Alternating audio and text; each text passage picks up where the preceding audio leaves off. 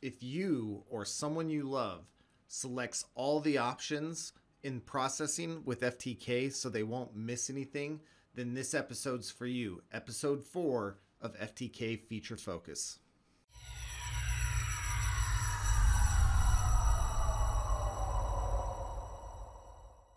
Welcome back to FTK Feature Focus. This is episode 4. I am Justin Tolman. I'm the Director of Training at Access Data, which is an Xterra company. It's a new name, but the same great software. And today what we're going to be talking about is the processing options related to FTK. And specifically what we're going to talk about is how to optimize the selections that you make in processing so you get everything that you need, but don't spend extra time waiting. This gets you into your case faster, which means you can get through your cases quicker and more efficiently. Shown on the screen is a very generalized workflow for what the analysis stage within a forensic investigation might be. Of course, within these different diamonds here are going to be nuance and policies and procedures and various things that you're going to go for. But of course, we're going to start with this basic outline. So the first thing that we would do coming out of preservation into the analysis phase of our investigation is we need to determine if there's any evidence. And this is where we're going to focus, okay? Because this is the first step of our investigation where we need to determine what we need to do. So what we want to be able to do is to process our case in the most efficient way possible so that we can answer this question as quickly as possible, okay? So is there any evidence? Okay. To illustrate this point, I have a small image. If you've taken Access Data training before or have been around in the forensic community, it's the man-tooth image. It's been around forever, but it's perfect for these little examples. It has 1,899 actual files within the image file itself. So if I were to jump in and I were to check all the processing options in FTK and run it against these 1,899 files, it's going to take just over 30 minutes, okay?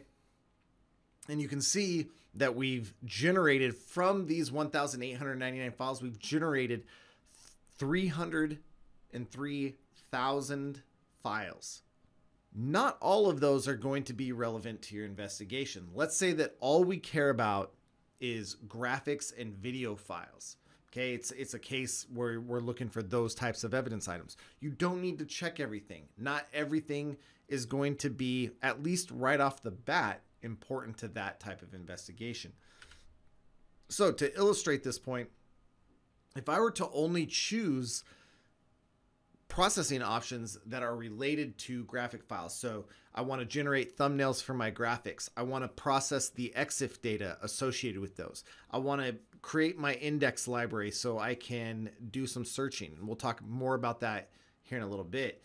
And then for videos, I want to process video thumbnails, okay? So that I don't have to actually scrub through them. I can just take a look at them and see chunks through the video.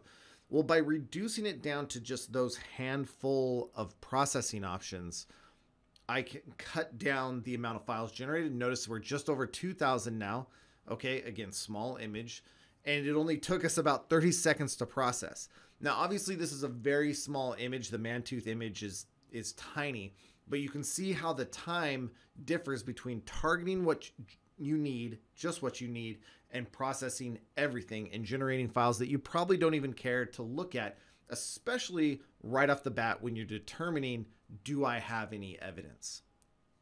So we have this kind of scale where the more things you select in processing, the higher up you're going to go in the amount of time spent. And that's a delay before you can get into your case.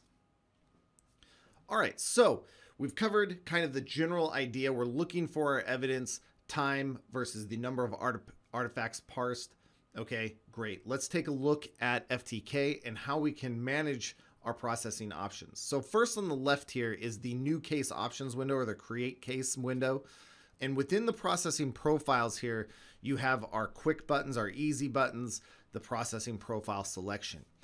The one I'll mention that can be used at any time without modification is field mode. Field mode turns all the processing options off and allows you to get in very quickly. Now, you don't have any help other than just the general structure of the disk. It's not going to really process much there, but you can at least do a quick look at what you have. The other processing options are just selections made from the evidence processing window, also displayed here, based on what Access Data thinks is a good roundabout thing for those disciplines. Remember, they're trying to configure things to do the most good for the most people. It may not be exactly what you need, so we can customize it. What type of evidence are you looking for initially to determine whether you have evidence? If it's graphic files, if it's documents. So if it's documents, then we can come into our expand compound file options. We can clear all the ones we don't care about, and we can come down into Microsoft Office, OLE, and OPC documents. Maybe the documents will be related to emails, so we'll grab MSG and PST as well, and we can target just where it is and only process those things. Okay, if we were looking at graphic files right off the bat, again, we could choose our EXIF. If we're looking for documents, we don't necessarily need event logs expanded out yet, or SQLite databases, or things like that. First, we want to be able to look at the Microsoft Office documents, determine if the keywords are there that we want, if the documents are there that we want, etc. Once we've determined that we have evidence, moving to the next step, how did that evidence get there? Now we can take a look at, okay, let's take a look at the event logs and the jump lists and the MRUs and all that sort of information and build up the foundation that supports those files. One thing that can save you a lot of time when you're going through your processing is turning off hashing. And I know that sounds a little weird because in forensics, we're very hash happy. We love to hash all the things. Now, if you're going to use known file filter or you want to flag duplicate files, then absolutely turn on the appropriate hashes and run that. If your investigation is going to make use of them, then perfect. But if you're not using known file filter and you're not going to flag duplicate files, then why are we going to run MD5 and SHA-1 hashes? We can turn that off and save that and run only the hash algorithms on the items that we're going to send out for our report. At that point, it makes sense to hash just those few files. So what we want to do is, like that, analyze what is our objective here. Are we using known file filter, duplicate files? No, then we can probably turn off our MD5 and SHA-1 until we're ready for reporting. Are we looking at graphic files primarily?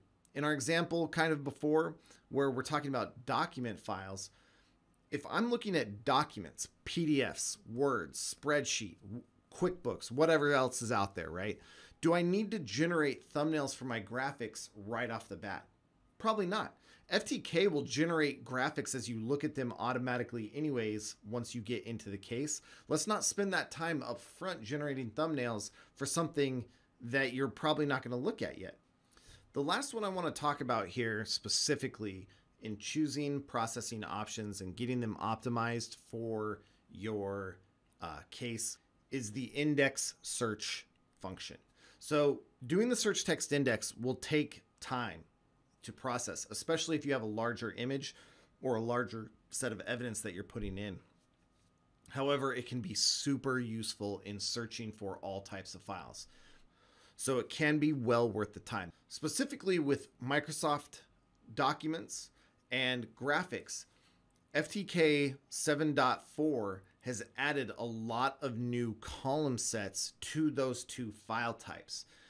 If you're going to be digging through Microsoft documents, all the Office documents, or graphics, we've added those columns, and now you can use filtering rather than the index search to narrow in on, say, the author, the last save by, the save time. In the EXIF data, the make, model, GPS coordinates, all that sort of stuff is now displayed in columns, which means you can use the filter. So if that's the information you're looking for, you can cut further time off of your processing by using those filters. I'm making this video because one of the things that I hear about FTK a lot is that it's too slow. It takes too long to get into your case. But then when I'm running trainings and I'm talking with people at various places, I find that they're choosing a lot of processing options that they either won't use, don't need, or in some cases are literally selecting them all. And this generates a lot of extra time. And yeah, at that point, FTK will take longer to. However, if you take your time and create processing profiles for the type of evidence that you're looking for, this is simply not the case. FTK will be able to process that data accurately and quickly, showing you only what you need to know at the beginning of your investigation to determine whether or not you have any evidence and how to proceed from there. Lastly, you don't have to reconfigure these every time if you don't need to. If you have consistent case types or evidence types that you're working, simply save the processing profile and then just select that one every time. If I were to create this with hashing turned off and whatever else is here, I can save that user profile, giving it a name. We'll call it demo vid, okay? And hit save. Now it'll automatically select it here this time because we just created it and assumes that because we've modified it, that's the one that we want to do. But on the next time through, demo vid will be a selection. We can select it and move on just that quick. So be smart about the processing options that you choose, because the one thing we don't have in forensics is time. You've got a backlog, you've got plenty to do. Don't waste time processing artifacts that you're not going to look at, that's going to clutter your interface and create more stuff for you to dig through. Thanks for watching.